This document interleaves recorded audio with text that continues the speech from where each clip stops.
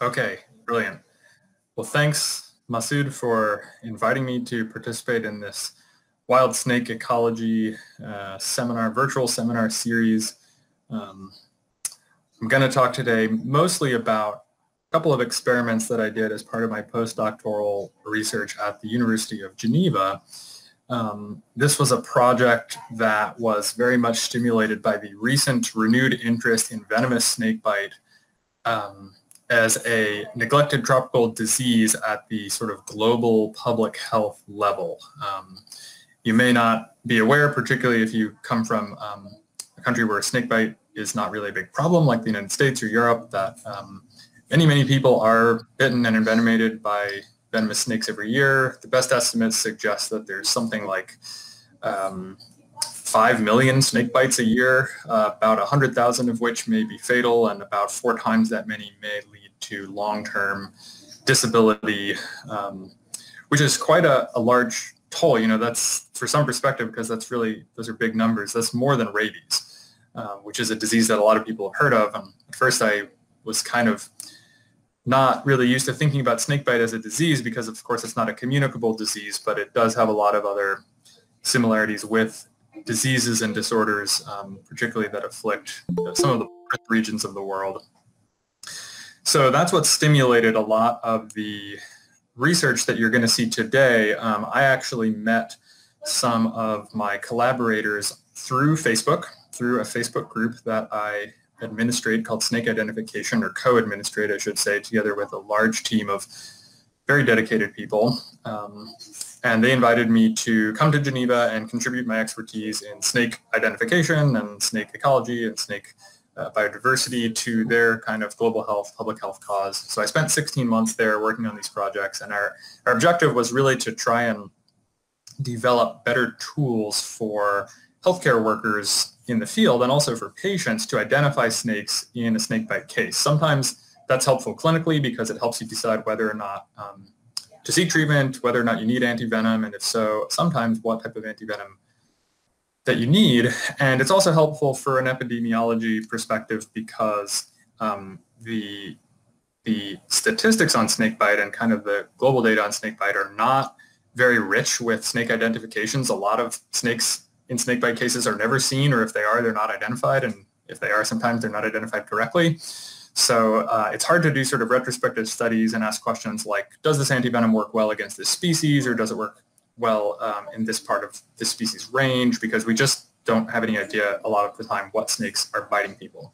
So we hoped that out of this research would come some useful information, and this is still all in kind of an early stage. The World Health Organization did place snakebite on its list of neglected tropical diseases last year, and it was just sort of gathering a lot of momentum and attention. There's now a snakebite roadmap that is going to be presumably followed over the next 10 years to increase research and development of snakebite, everything from developing new antivenoms to new ways to distribute them to some of the diagnostic tools that I'll talk about today. You know, to the extent to which all of that will be eclipsed by coronavirus, I think remains to be seen. But this was a very hot topic within the World Health Organization and other collaborators, which you can see there at the bottom of the screen, the University of Geneva Hospital, the non-governmental organization Doctors Without Borders, and our collaborators at EPFL, the University of Zurich, and HertMapper and the Indian Snakebite Initiative, India being the country with the most number of snake bites globally every year, we think. So with that, I'm going to sort of step back for just a minute and give you a brief introduction to who I am. So I was born in New York. I grew up in North Carolina, where I became active in the North Carolina Herpetological Society through volunteer work I did at the Museum of Natural Sciences in Raleigh as a teenager. And that kind of kindled my interest in reptiles and amphibians, which I pursued at the University of Georgia, where I did a bachelor's degree in ecology. I moved to Illinois for my master's degree, also in biology, and then out to Utah for my PhD. And I would be remiss if I didn't thank my 2 advisors, my master's thesis supervisor, Steve Mullen, and my PhD supervisor, Susanna French, for their unending support of my various pursuits, many of which were not related to what I was meant to be working on at the time. They were very patient with me, and I really appreciated and continue to appreciate everything they've done for me. After I defended my PhD, we took kind of a side trip to Europe, which I'll go to in just a minute. And we've been there for the last 4 years, and I just moved back to the United States in December of last year, and I'm now an assistant professor at Florida Gulf Coast University in Fort Myers, Florida. Just wrapped up my first semester of teaching, very unique first semester, to say the least.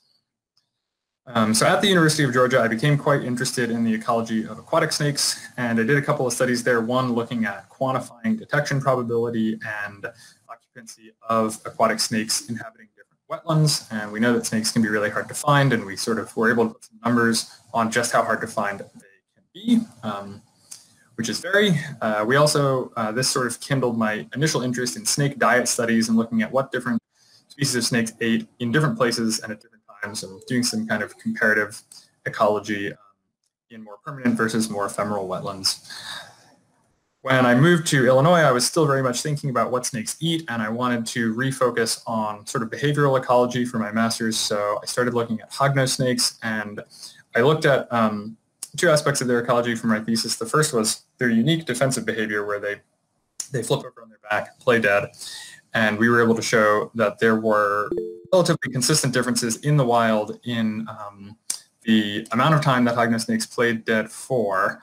Okay, so yes, so for my master's, I looked at the defensive behavior of these snakes, but also what they ate using a technique called stable isotopes. And so this allowed me to really get into physiology for the first time, which is what I spent a large part of my dissertation working on. I worked mostly on lizards, but I won't talk about that today. I'll just mention that I was fortunate enough to continue doing a little bit of side work on snakes, looking at the genetic adaptations that snakes that eat toxic prey have, together with Al Savitsky, who's here today, as well as Butch Brody, Chris Feldman, and others who sort of pioneered the garter snake newt system. We were interested in fact, the hognose snakes seem to be able to do sort of the same thing, but they don't use the same genetic mutations to do it, and we still don't know what mutations they use. I also applied the same type of stable isotope technique to measuring the diet of garter snakes in Oregon, where they're highly resistant to toxic newts, and we found that actually they don't eat newts all that often. They eat mostly other things, which is kind of interesting and something that we should have published by now and we haven't gotten around to, but we will hopefully I'll have time to get back to that data set soon. And many of you may also know that I write or wrote this blog, Life is Short but Snakes Are Long. This is a blog that I wrote from 2012 until about 2017 when I moved to Europe, and I took sort of a short break at that time, and I've never really gotten back to it, which is one of my biggest regrets. I really loved writing it, and I still have a ton of ideas for new content to put up there. But it was a lot more popular than I ever anticipated. So I still get an average of about 500 visits a day on this blog, and that's a totaling 1.6 million since 2012, since I started it. So really amazing. You can see there's kind of a seasonal cycle that has established where I think more people just search the internet for information on snakes during the summer in the northern hemisphere when they're more likely to see snakes and want to know something about them, which is a bit interesting. But I did this because what I really tried to do here was provide well-referenced, reputable information about snakes that wasn't available elsewhere, to synthesize and really try to translate information from the peer-reviewed literature into terms that were more easily understandable for the general public or an amateur with a great deal of interest. And finally, really this probably should be number one, is to indulge my own broad interests in different aspects of snake ecology that I wasn't working on in my research at the time, but which I wanted to know more about. So one day I'd like to get back to this. I sort of promised myself that if I didn't get a postdoc in 2018 that I would start writing the blog again and think about turning it into a book. And I did get a postdoc in 2018, and then I promised myself again in 2019 that if I didn't get an academic job, I would get back to the blog and turn it into a book. And then I was extremely fortunate to get an academic job in 2019. So it could be a while before I get back to this, but I do intend to do that someday. A quick detour to some work that I did kind of as a contractor for the University of North Carolina, Greensboro, which precipitated the work that I'll mostly talk about today. This is visual learning software for amphibians and reptiles that I helped them develop, mostly by sort of validating that their images were identified, helping them out a little bit with the taxonomy. And what I learned from this really is that the way that people identify organisms or anything when they're experts in identifying that thing is not what you might think. And that is, they don't use the characteristics of those organisms. So when you look up in a field guide, you know, how do I tell a ribbon snake from a garter snake? It'll tell you, well, ribbon snakes have, you know, a cream colored stripe on dorsal scale rows 3 and 4, and garter snakes have it on scale rows 1 and 2, and ribbon snakes have unstriped lips, and garter snakes have striped lips. The experts don't actually always need to refer to those characteristics if they're just making a first impression off the cuff identification of a snake or anything from a photograph. Instead, what they do is they identify it by what the Germans call Gestalt, which is a word that's not 100% translatable, but it sort of means like what something looks like. And the same regions of the brain actually are activated in experts when they're asked to identify something that they're an expert in, as are activated when we identify people by their faces. When you think about it, it kind of makes sense. There is no way that you could describe to me the face of your mother in such a way that I could pick her out from a lineup of similar looking people. It just can't be done. We don't use characteristics to identify other humans by their faces. We just get to know them and what they look like. And you can't really transfer that information very easily. So I was kind of interested in this. I didn't think it would really go anywhere. But I ended up using this a little bit as a precursor for what I'll mostly talk about, which is trying to quantify how good people are at identifying snakes and how quickly they can do it, and comparing it to other tools that are used in snake and organism identification today. So you can check this out if you want. This covers the 10 states of the southeastern US. It's got every species of amphibian and reptile, and it's kind of like a flashcard software that you can use to train yourself to ID those species. You want to try to learn them better. Okay, so I mentioned we moved to Europe. We lived for a time in Jena, Germany, where my wife, Kendall Morris, was a PhD student at the Planck Institute for Biogeochemistry. I was happily working there as a scientific editor when I met folks from the Institute of Global Health at the University of Geneva, and they invited me to apply for funding together with them. And when we were granted that funding, they invited me to come work for them as a postdoc. So that's sort of where I started, and that's where I'll pick up now. So if you're a snake person, you've probably been asked to identify a snake before. It is literally the most common question that I get. And sometimes people will show you images like this. You know, I saw this while I was walking my dog. Could I please get a positive ID on it? It was close to a small creek. So, you know, I think there may be a snake in there somewhere, but I certainly couldn't tell you where or what species it is. And it doesn't stop there. You know, I got this email one day. Sorry for bothering you on a Sunday. Would you happen to know what species of snake this is? I found the skin by my neighbor's pond in New York.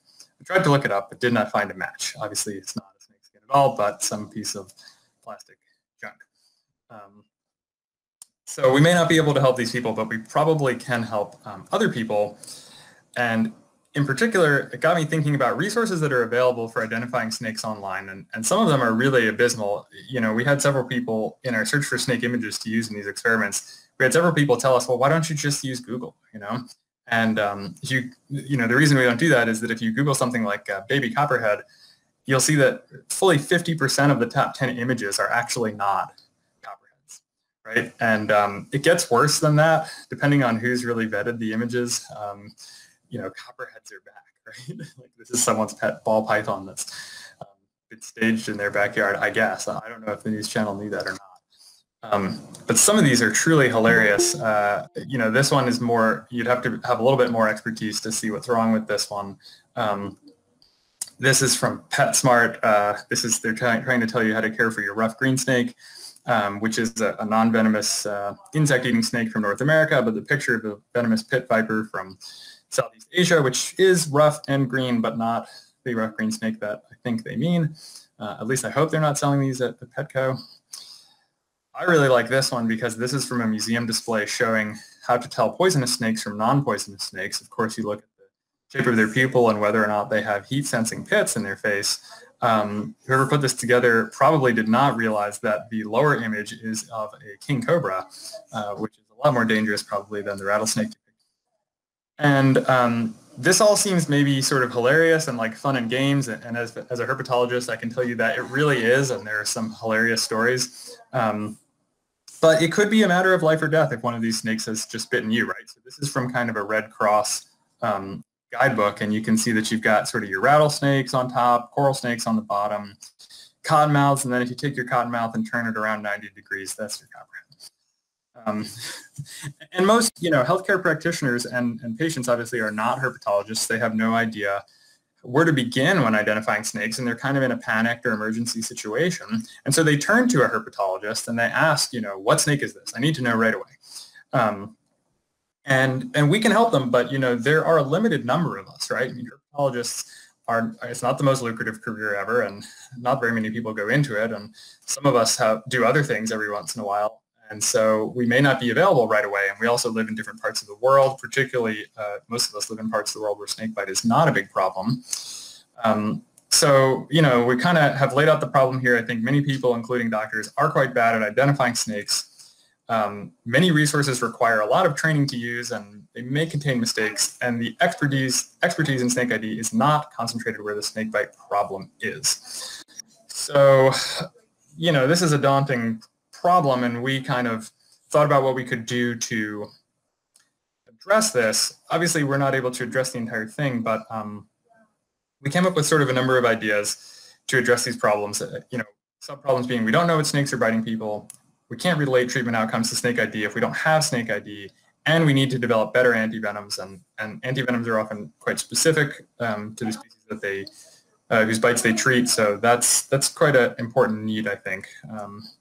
And so what we decided to do is we decided to try and quantify how well people could identify snakes. And so if you participated in our Snake ID Challenge, which we ran back in 2019 in February, I think it was, you might recognize this screen. I picked out 1,000 images of 100 different species of snakes, 10 images per species, and over 6 days, we plugged this as hard as we could on social media and tried to get as many people as possible to participate so that we could measure, since we already knew what these snakes were, how good were they, and then what were the important determinants of that were influencing their ability to identify or not these snakes. Was it something about the snakes themselves, something about the people, something about the image, or something else, right? And this was quite fun. The only downside to this really was that I didn't get to participate because I created it. So I really, really wish that someone else would make one of these and that I could go in and play it. And when I say play it, we tried to sort of gamify this. So we gave people points for getting them correct. And of course, we gave them more points if they got it correct at a lower taxonomic level. So if they said, if they said that this was snouted cobra or something like that, then they would get points for getting the genus correct, but not the species. And that also applied at higher taxonomic levels of the family. And so we drew images from different sources around the web, from iNaturalist, if you've used that before, also from HerpMapper, which is the largest herp citizen science database. IndianSnakes.org donated a lot of images of snakes from India, and then, of course, Facebook, which is a huge source of images, but really difficult to access except collecting them by hand. So this was quite successful. People really got addicted to it. Some people really, spent a lot of time on it, bragged about their scores, really got competitive with each other. Some people said, I should probably be doing something else. I couldn't believe the level of participation that we had. And if you participated or if we used your photo, a huge thank you. I thought that I had some other statistics that would come up here, but they're not appearing, so I'll have to remember them off the top of my head. I'm pretty sure over the course of 6 days we had about, I think we had about 1,000 different participants, and they submitted collectively 117,000 unique IDs of these 1,000 images. So the average number of IDs per image was somewhere around 100. So we had a lot of data to work with. I never collected so much data so quickly in my entire life. And we are very close to publishing this now. We've gotten reviews back from a journal, and we're working to make the analysis even more rigorous, and I'm hoping to resubmit that paper within the next couple of weeks. So here are sort of some results. This is the percentage of responses that were correct at the species level for each of the different genera of snakes that were in the treatment. I'm sorry that it's a little bit small and hard to read, but what I really want you to see is that there's a lot of variety among groups of snakes in terms of which ones are easy or difficult to ID. Some snakes are just inherently easier to ID than others, maybe because they look less similar to other snakes. It could also be because people are more familiar with them. We tried to tease that apart a little bit. If you sort of collapse this down at the family level, you can see that vipers and boas and pythons were among the most frequently correctly identified, and that blind snakes as well as lampropheids, which are sort of African radiation of snakes that contains both very dangerous and harmless members, were consistently incorrectly identified.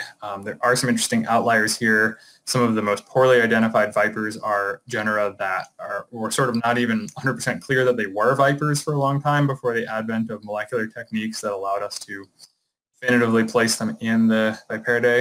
And then there's one lampropheid that is really unique and unusual. That's Langaha, the leaf-nosed snakes from Madagascar that have these long proboscis-like things. And there's really nothing you could confuse those with. But these were some relatively, consistent differences, and there was important variation at the family level.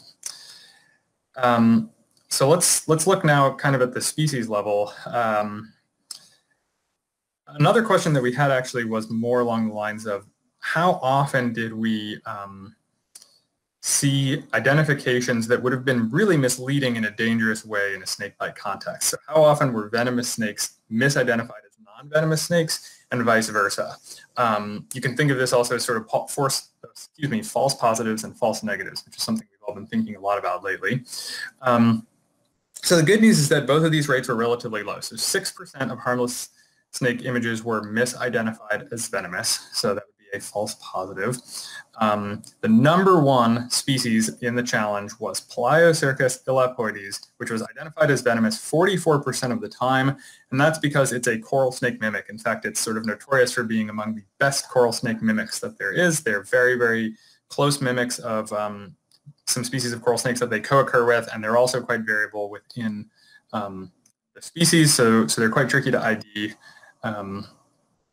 The second most frequently misidentified as venomous harmless snake was a species of Phyllothemis from Africa. These are sort of bright green, relatively featureless snakes, and these were misidentified as green mambas or as boomslangs. And that's not also terribly surprising. There are a number of sort of one-color snakes around the world, whether that color is green, black, or gray, that don't have a lot of features that show up easily in photographs. So you have to be really familiar with them, maybe their shape and their size, in order to be able to ID them from a photograph.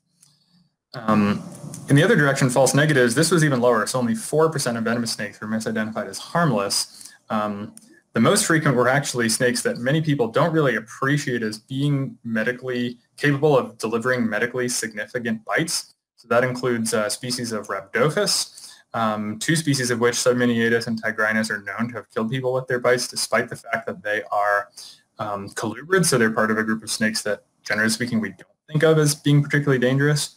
And then the next most frequently misidentified was a species of Atractaspis, or stiletto snake from Africa. And this is another snake that doesn't really have a lot of features, right? I mean, it's sort of like one color, maybe differently colored underneath, and there's a lot of lookalikes in the same area. The third most commonly misidentified as harmless species was a coral snake. In fact, it was the species of coral snake that is mimicked by Pliocercus, and so it was identified as harmless 29% of the time as Pliocercus or other species of coral snake mimics. So coral snake mimicry works well against humans also. Good, okay, just a second.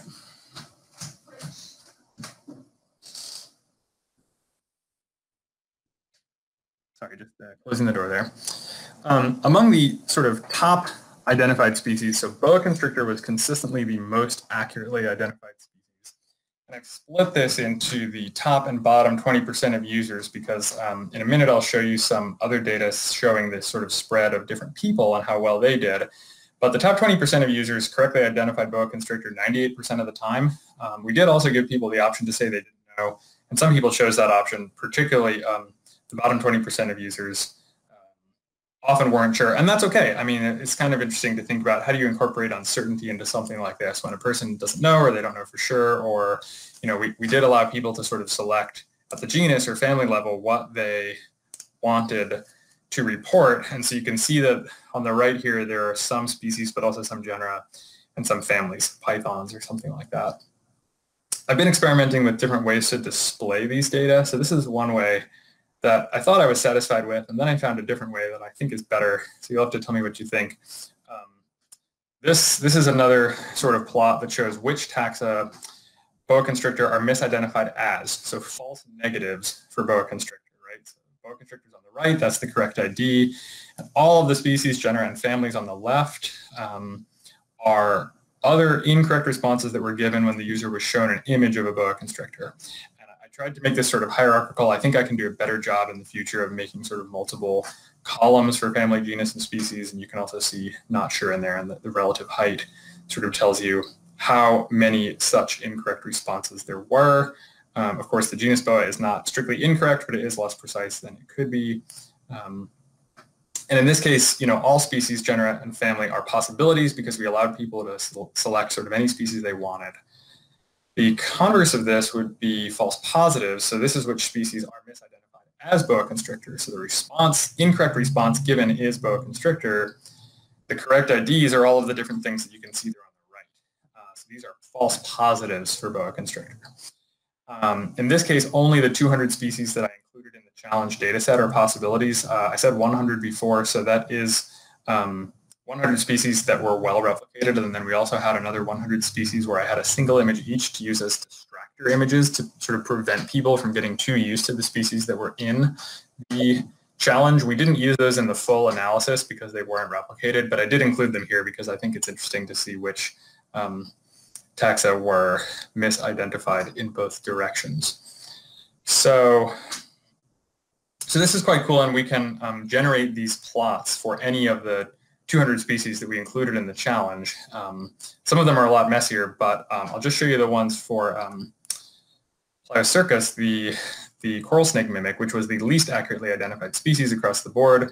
Even the top 20% of users only got it right 32% of the time. 6% of the time they didn't know, and they misidentified it frequently as coral snakes or other coral snake mimics. Bottom 20% of the users only got it right 2% of the time, and a quarter of the time they didn't know. So these are a bit tough to read because there are just so many different colors and so many different taxa. But what you can see from the other plots here is that there weren't too many false negatives. Actually, sorry, I said that incorrectly. So there were a ton of false negatives, and the reason that it looks like there aren't as many is that I had to collapse them down to the genus or family level in order to display it in a way that could be legible. So if I had shown you every single species on the left here that was given as an incorrect response when the image really was Pliocircus, you wouldn't even be able to fit them all on the screen in a way that's remotely legible.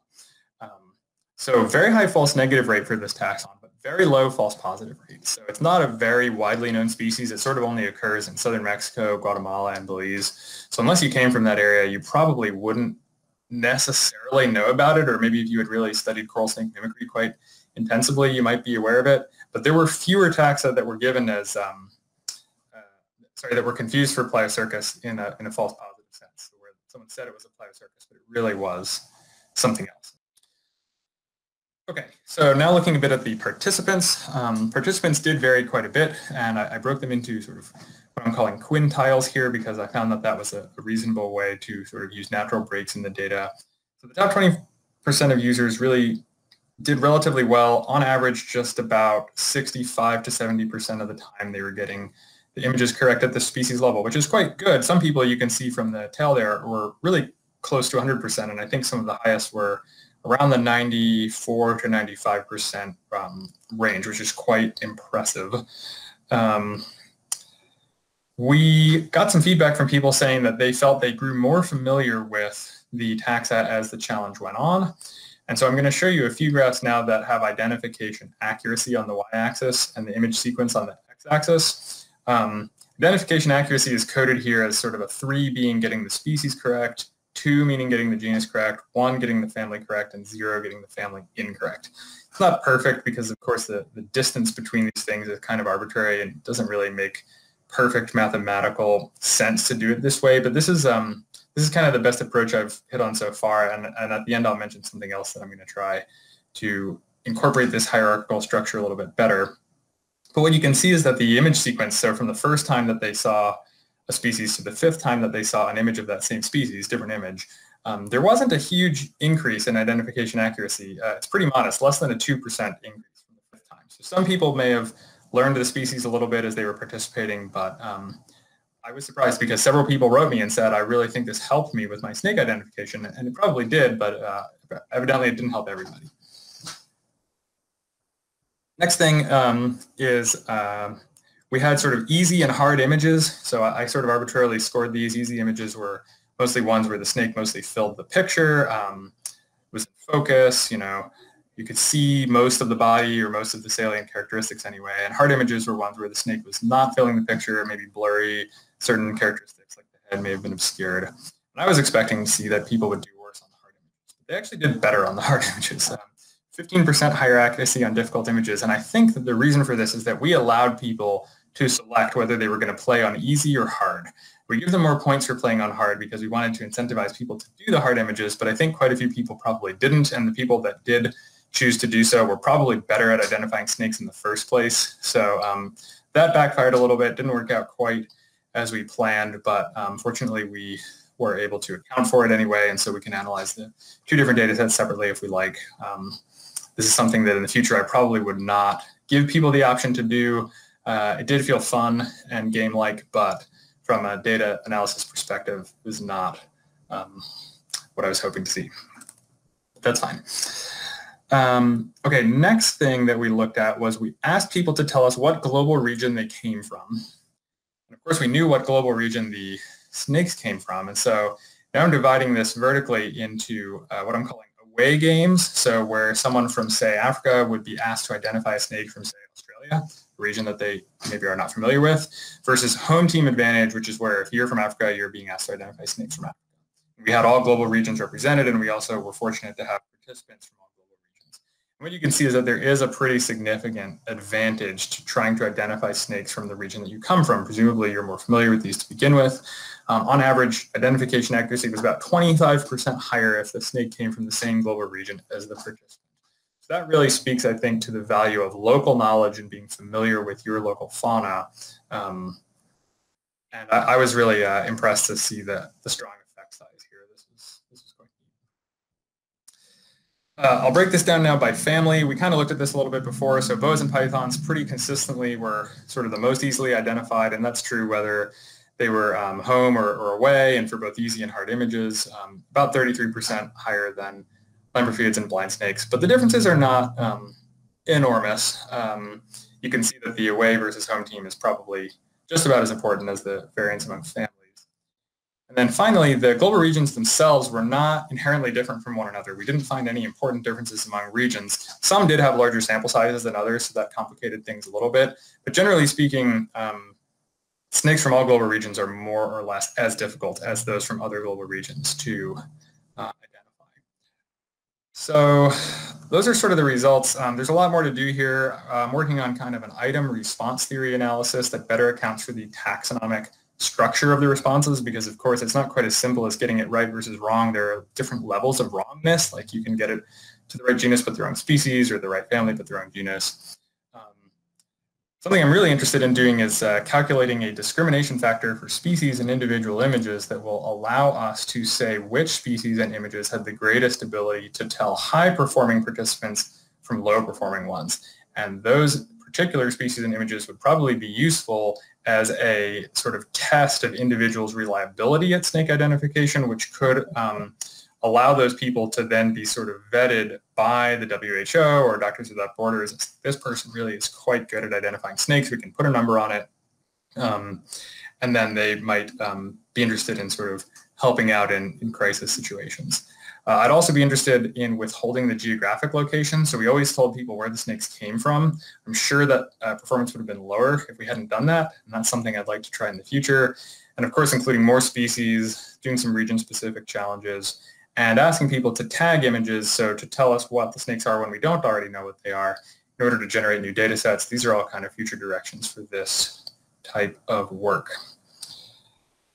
Okay, so that was kind of part one, looking at how good are humans at identifying snakes. Part two is going to be about artificial intelligence and using what's called computer vision to identify snakes automatically from images. This is a picture of chess master Garry Kasparov playing against IBM's Deep Blue chess artificial intelligence in 1997. He was dethroned by the computer, and artificial intelligence has come a long way since then. I didn't really understand what artificial intelligence was when I started doing this project, and I'm still not sure I completely understand it, but it's actually a lot simpler and less scary than I was initially thinking. So I'll do my best to try to explain it, but please understand that this is actually not my area. So I may need to say I don't know if you have a question about it, or refer you to a colleague. So artificial intelligence is like a broad category that includes machine learning, and a subdiscipline thereof is something called convolutional neural networks, which are used in object classification, among other tasks. So you are probably familiar with one of the very early smartphone apps, Shazam, which was an app that would allow you to play or record a few seconds of a song off the radio. If you didn't know what song it was, it would tell you the artist and the song. And this used a convolutional neural network to classify these objects. In this case, it was an audio object. But the same type of technology can be used on visual objects like images. So they can classify photographs into existing categories. You do have to train them. And so we generated quite a bit of training data using images from iNaturalist and HertMapper and other sources. And then you sort of feed the images in, and you do this thing where they call it sort of semi-supervised training. So you allow the computer to kind of learn using kind of object detection algorithms that it uses to pull out bits of the images that it finds in common among classes and different between classes, if that makes sense. So it finds something about the image that it thinks is quite consistent among all images of, say, boa constrictors that are not shared by images of other species of snakes. And it learns that whatever that thing is means that the image is of a boa constrictor. But I said it's semi-supervised. So we supervise it by giving it labels, labeled images, but we don't really tell it what to look for. And in many cases, we don't really understand exactly what it is looking for. So a good example is this AI, which was trained to predict whether a particular photograph was of a wolf or a husky dog. That's kind of a hard problem. I mean, they look pretty similar. But it managed to do quite well, except if you notice the image in the bottom left there. So it predicted that this image was of a wolf, when in fact it is of a husky. And the reason it did this, they sort of looked into this in great detail. It's become kind of a classic case in artificial intelligence, is that this image has snow in the background, just like the other images of wolves. And so wolves tend to be photographed against snowy backgrounds, huskies do not. And so this artificial, quote, intelligence, unquote, learned that if there was snow in the background, it was a wolf, and if there wasn't, it was a husky. And obviously, that's a mistake that a human would never make, but it was a good heuristic for this computer vision algorithm until it wasn't, right? So that's kind of an example of one of the pitfalls that can happen when you use a technology like this. And I'm still trying to understand, in our images, what exactly does it hone in on? And I really don't think I know the answer yet. And so that's kind of a future direction that I would like to understand this better before I would try to use it in, say, a snakebite case. So let's just take a quick look here. We also did this in kind of a challenge using a similar data set. We gave people 82,000 images of 45 different species, and we asked them to come up with algorithms. And this is a community, a much smaller community, really, of kind of artificial intelligence geeks, right? I don't mean that in a pejorative sense, but they really are amazing people who have incredible talent and passion for this type of thing. And so they submitted different algorithms, and we sort of let them compete to come up with a really good one. And they did come up with several quite good ones. So here's kind of the output of one of our better ones. What you can see is kind of the actual identity of the different species on the vertical axis and the predicted identity on the horizontal axis, and the darker the color, the higher the number. I know the numbers are too small to read. What you can see is that wherever the actual and predicted match, it's really quite a high number, sort of varying between, I think the lowest is about 35% and the highest is probably 97 or 98%. And there are a few other boxes there where there's that aren't on that center diagonal that have somewhat higher numbers. There's some confusion among species that were not each other. But generally speaking, that's pretty good. So this algorithm demonstrated an accuracy of 87%. That's the same thing as the true positive or true negative rate in this case, because it is sort of reciprocal between the two. And it had an error of 13%. So that corresponds to both the false positive and false negative rate. So you can see it's kind of making errors at a little bit higher of a rate than some of our human participants, certainly than our best human participants, but it's better than our worst human participants. AI people use what they call an F1 score to balance between accuracy and error. And so in this case, F1 score is 83%. So keep that number in mind. Again, boa constrictor was the most frequently correctly identified snake across several different testing data sets that we ran this algorithm on, which I thought was quite cool because it was also the species of snake that humans had the easiest time identifying. I guess there just isn't much that looks like boa constrictors. They are quite iconic. Most people know about them. It doesn't hurt that the common name and the scientific name are the same, probably. But yeah, the highest F1 was 95%, and the average was 94.5% for boa constrictor. And I'll just show you a few other species pairs. This is a much smaller data set because they do require a lot of training images. So the minimum, we had to have at least 500 unique images per species in order to train this algorithm. So that's a high threshold for many species of snakes around the world. Here's another pair of species that are frequently confused. On the top is the rough green snake, and the bottom is the smooth green snake. These are both North American species that look extremely similar, and the algorithm did a decent job of telling them apart. So the highest F1 was 88%, the average was 81%. And I'm sure that your average person probably couldn't tell these apart correctly 81% of the time. So I think that's quite good. Consistently, the worst identified group of species in this set was the black rat snake complex. So you may or may not be familiar with the idea that black rat snakes have been sort of split along genetic lines using mostly mitochondrial DNA into 3 different taxa. And I was not surprised to see that the algorithm consistently struggled to tell these apart because these are actually pictures of 2 different species. They look almost exactly the same. And recently, a lot of criticism has been placed on the decision to actually consider these separate species. So we'll see sort of what the different systematists that have been arguing over this for the last few decades end up deciding to do. But what we showed here is that even a very smart artificial intelligence was unable to consistently distinguish them. It did so on average of 63% of the time, which is much better than random, right? I mean, random guessing for a data set of this size with 45 species would be something like 2%, right? So that's substantially better than random, but it's nowhere near the type of accuracy that you'd like to see.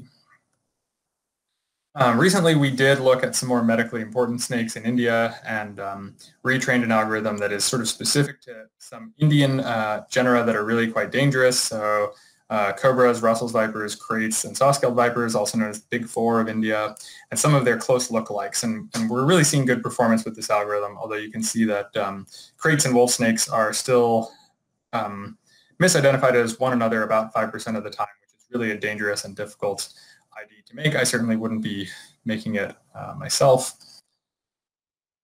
And if you want to try some of these AI tools, there are several out there. iNaturalist has one that's kind of built into their app and their web interface. So if you submit a photograph, it'll suggest, based on the photograph itself and also your geographic location, what is visually similar. And that's being accomplished through AI that they've trained on a massive data set. We used a lot of their data also because they're an open data source. HerMapper has quite a good one too. This one obviously specific to amphibians and reptiles, and so I just did a quick sort of side-by-side comparison of the images in our challenge that were most often confused by the HerpMapper AI and those that were most often confused by people. And what you can see, so what you expect to see here is that this diagonal line, if the point is on the diagonal line, then it means that the image was identified about equally correctly by the two. So all of these points here above the line are points where the AI got the image correctly identified and had an advantage over humans.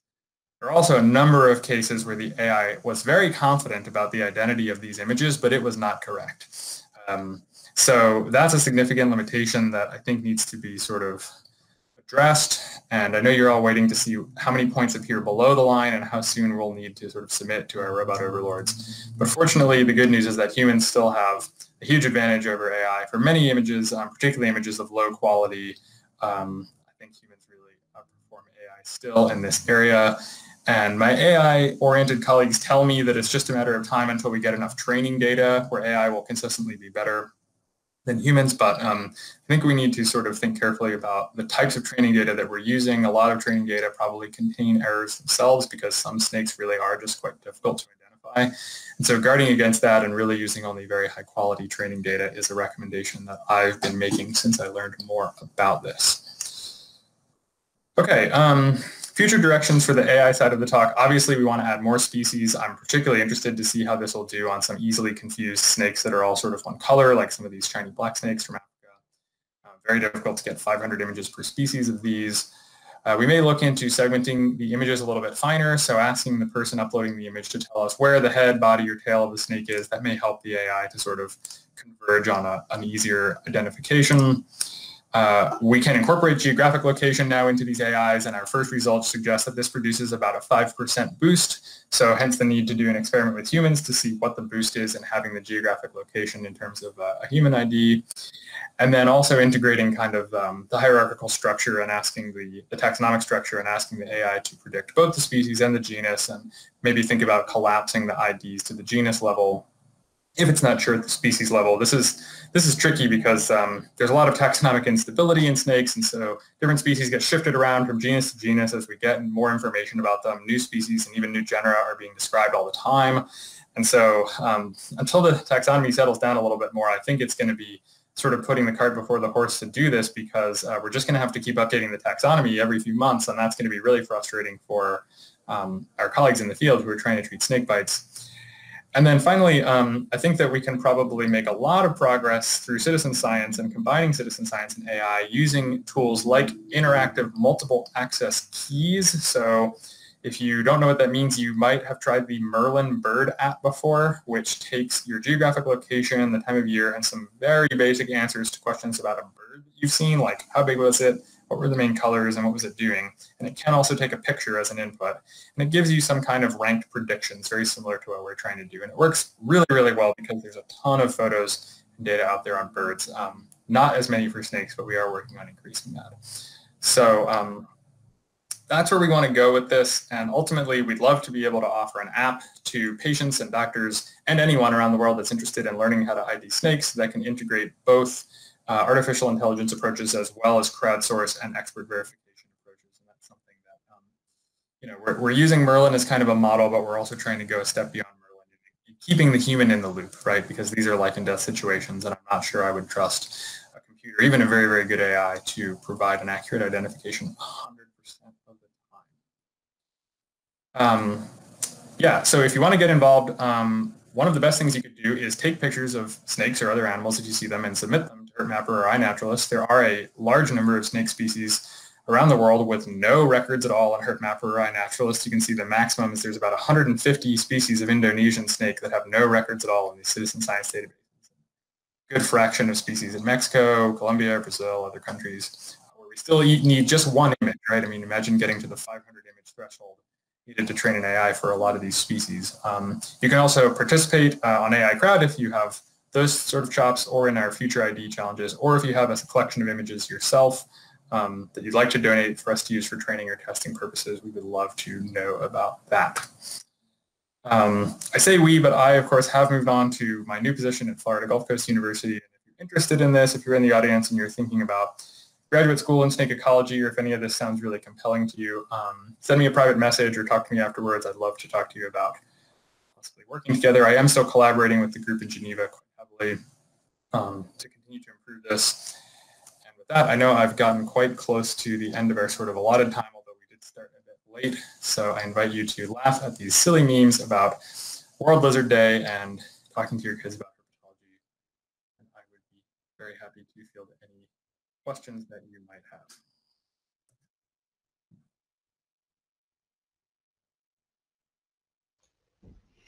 Hey, Andrew. Nice presentation. Thanks very much. I've got a couple of questions. So with your ID experiment, so with the participants, did you also note the level of expertise the participants had in your game? So we didn't, and I wish that we had. And the reason that we didn't is that we thought about asking people to rate their own expertise, right? Mm-hmm.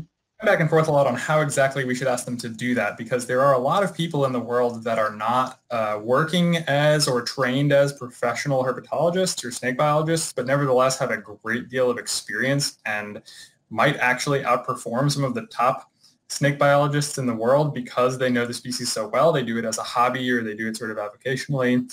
And so we didn't feel satisfied just asking, are you a professional herpetologist or not? The other reason is that there are a lot of people out there that are they're the best person they know at identifying snakes, but they're not actually very good. And so we thought they might overestimate their abilities and other people underestimate. Now, of course, because we didn't collect the data, we can't really answer that question. And so that's why I say I wish we had asked people how good they thought they were, and then we could have compared that to what they actually were. So that's definitely something that we will be doing next time. Okay, yeah, you could also maybe ask people how many hours a week they are doing anything with snakes or thinking about snakes or something. That might Yeah, how many hours a week do you think about snakes? Yeah, you don't have to answer the answer for myself. Among this community, it's probably not super unusual. Yeah. So, and with your snake detection algorithm, this F1 score, it's not a separate set?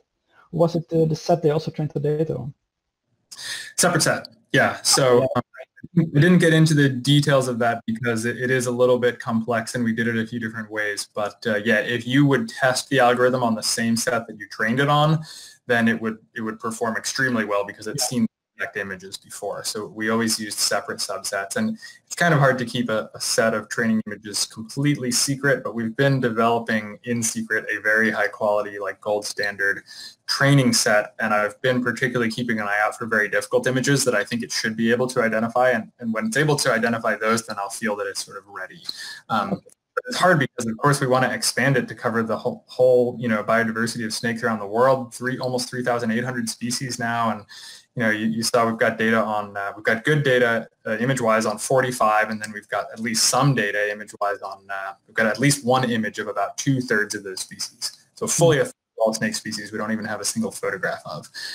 That's kind of part 3 of this project that I didn't talk about. Is just the data set in general, and it's massive and it's growing, but snakes are obscure, secretive animals, and particularly snakes that live in remote, rural, developing parts of the world. We just know so little about them, and that's exciting for me because I love to think about rare and unusual snakes, but it is a challenge. Yeah, and it's hard to get money for that, right? It is. I mean, that's the kind of really fun field work that you'd like to do, go out to Indonesia or whatever and photograph and try to find just rare snakes or species of snakes that haven't been seen in a really long time. So that was initially part of our proposal, and I was like, yes, I'll do that. But there's too many, it'd be many lifetimes worth of work. So I'll hope to participate in some of those efforts in the future.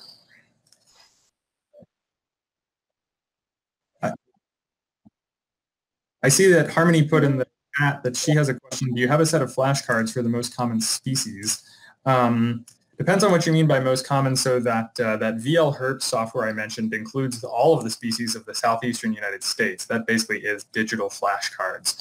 I don't have something like that worldwide, but if you're interested, I can share a little bit more detail privately later about sort of how our data set looks worldwide and what are the species that are most commonly represented.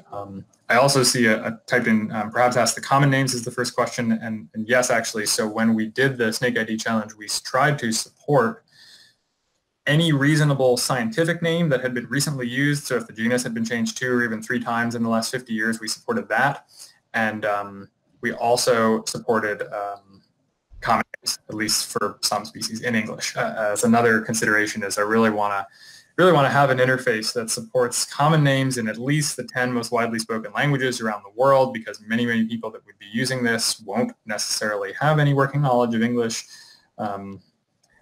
That's a huge job. So that's a future direction for sure. Al said he has to be somewhere else, so he left him. Yeah, I do. Thanks, Andrew, for giving this talk. It was really nice to hear about your work. Sure, I was wondering if you use these like super high quality images to train your algorithm, how would that affect the performance on images that were made like in the hospital or shot during a hike and are not of such good quality, because they will definitely have different backgrounds. It's true, and we thought about that. So not every image that we use in training is super high quality. You know, I used some in the presentation here that sort of look quite nice, but there is sort of a spectrum. You know, it's almost impossible in some cases to actually identify what species of snake it is if the quality is low enough. And so if a human can't ID it, then we can never use it to train an AI because we don't really know what it is. But you're right, of course. And so a lot of these images that I showed, I think just go back here, I should have shown sort of more examples, but a lot of these sort of blue points here where the humans have an advantage, those are images of really poor quality, where the AI probably maybe isn't even find the snake in the image, or it can't identify whatever feature it thinks it's supposed to be looking for. But humans are able to zoom in on that, which I think is quite interesting. And so I want to do more testing of the AI on really low quality images and try to include low quality images in the testing data, but also, as you say, in the training data. There are a lot of poor images of snakes out there, but the challenge is collecting them. And that's really where a special role to play, I think, and they don't seem to want to play that role. We spent a lot of time trying to get Facebook to grant us access to some kind of API that we could use to scrape images from particular groups that are very active in snake identification and are full of really crappy pictures of snakes. And their API used to be open before the Cambridge Analytica scandal, but they closed it down about a year before I started this postdoc, and they are not really interested in working with scientists or anyone at this point, is kind of the conclusion I came to, which is really frustrating because they're sitting on a gold mine, and I think they know it, and they wouldn't like to share that. But thinking about these types of research questions. So I really hope that would change someday. Who knows? I mean, if you read the news, you see Facebook's got scandals about data ownership and what they should or shouldn't do with their data all the time. Yeah, and then in the case of snakes, that might actually be quite harmless. Yeah, I can't see a way it could be misused. Perhaps there is, but yeah, I think they're trying to treat everybody equally, and in doing so, they're sort of denying everyone access to their data, and that may suit their purposes, but yeah, it doesn't suit mine. So, do we have? I mean, I'm willing to hang out for another question or two. I know we're sort of at the end of time, but okay, I have a fun bonus question if there's time. Sure. I was wondering, in your blog axis, was there a corona peak, like March 2020? You know, and I thought about writing a new post during the lockdown or doing another snake ID challenge during the lockdown, because I really thought people would have lots of time. So I'm just looking here. It does sort of seem like maybe there's a peak recently. I wondered. Yeah, I think that huge downturn is this month, because these are summarized by month, and of course June, we're only 12 days into June, so I think that's why it looks like it's so low recently. I think it is a bit higher compared to March and April, at least last year and maybe the year before. But I haven't been putting new content up there as much, so I think that's probably... All right, thanks. Probably, that may be outweighed. Sure.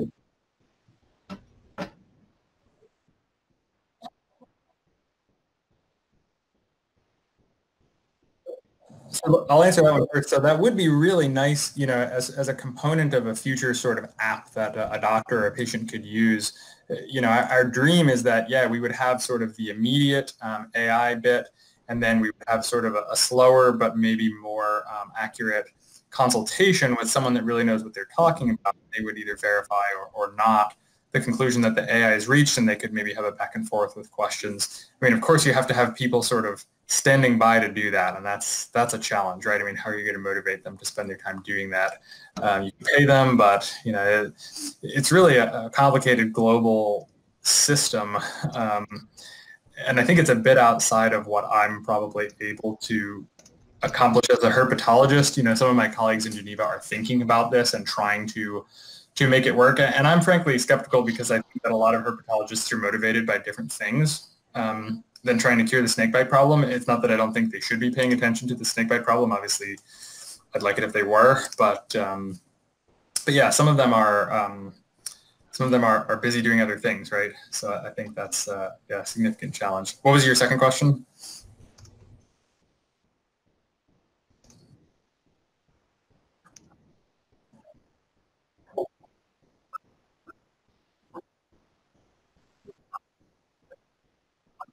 Mm-hmm.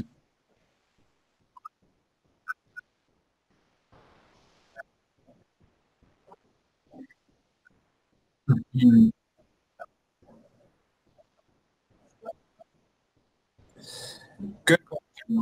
Yeah, I should have described the dynamics of the challenge a little bit better. So we didn't have any time limit.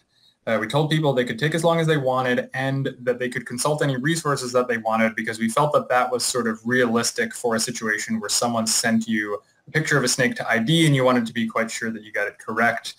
So you might, check a website or check a book. And I know from feedback that some people indeed did that. However, what we saw, so we timed how long it took them to submit their response. And I should have shown this data as well, but I was trying to take stuff out so that I could make time, and I barely managed to do that as it was. The vast majority of people, I think 95% of IDs were submitted within 2 minutes, and 50% of them were submitted within something like 30 seconds. So if participants were consulting resources, they weren't doing so for very long. And my impression is that most of the time that was not the case. Now, there were a small subset of people who, their times were longer or times for particular images were longer. But in general, I think people are really identifying by gestalt. They either know it or they don't, and they make their best guess, or they say they're not sure, and then they move on.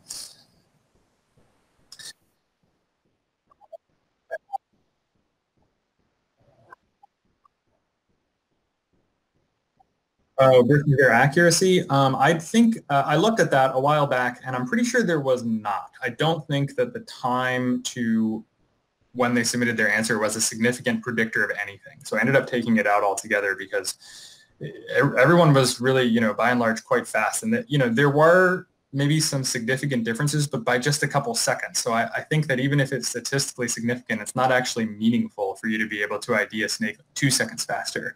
That doesn't help anyone, even in a clinical setting. 2 seconds is nothing.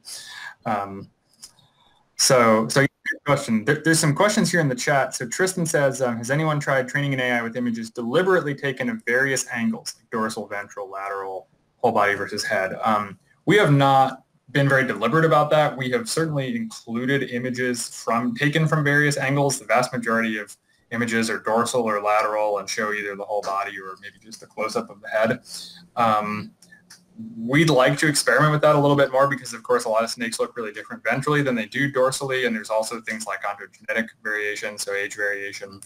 But it's hard enough to get enough images of some of these species as it is, even if you just sort of ignore that. So trying to narrow it down even more, it makes it quite difficult to reach the kinds of thresholds you need to train an AI if you break it down by different parts of the morphology. So it's a future direction for sure. I think Merlin experimented a little bit with using like benchmarks on their images, and they asked people to say like, where's the eye, where's the bill, where are the tips of the wings, where's the tip of the tail.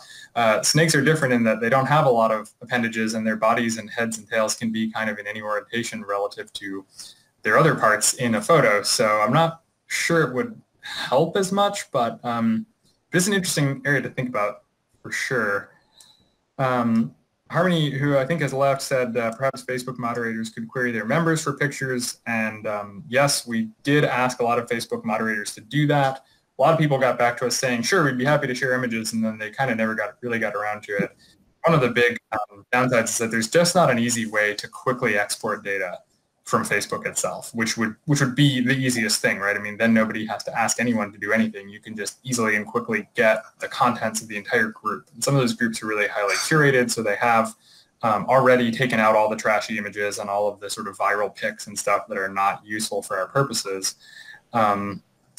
She also mentioned authors allowing access to their pictures. So we did filter iNaturalist as well as Flickr images for their Creative Commons license. So we made sure we were only using images that had been posted with a license that allowed their reuse. Because we're doing scientific research, the copyright law allows a pretty broad definition of fair use.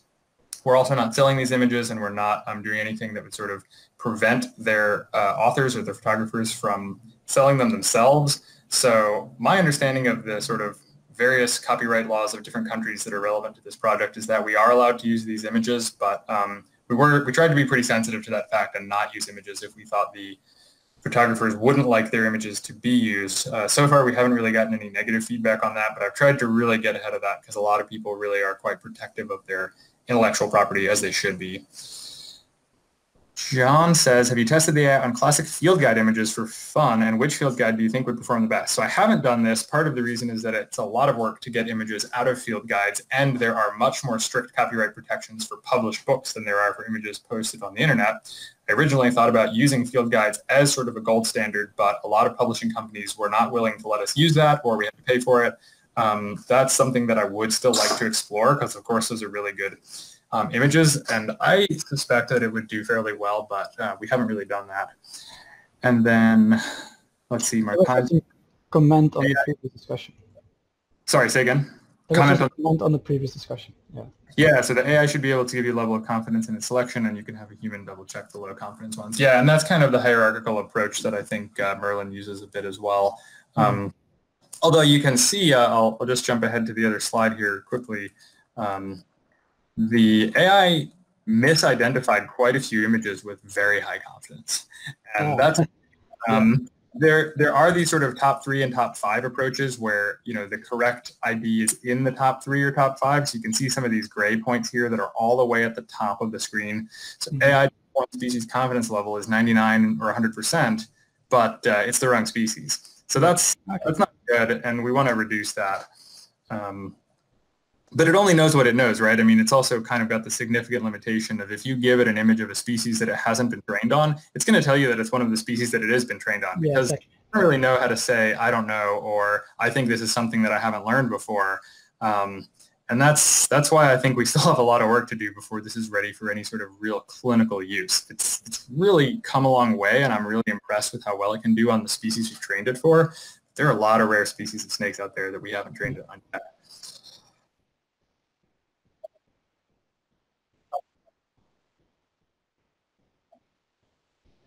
Yeah, my pleasure. You know, thanks for inviting me, and thanks a lot for all the great questions. I'll just answer John's last question really quickly. Was there a difference in accuracy between people using a computer versus mobile if this was tracked? It was tracked, and the short answer is no, there was not. So yeah, thanks again. Thanks, Masood, for inviting me and setting this all up, and thanks to you all for coming.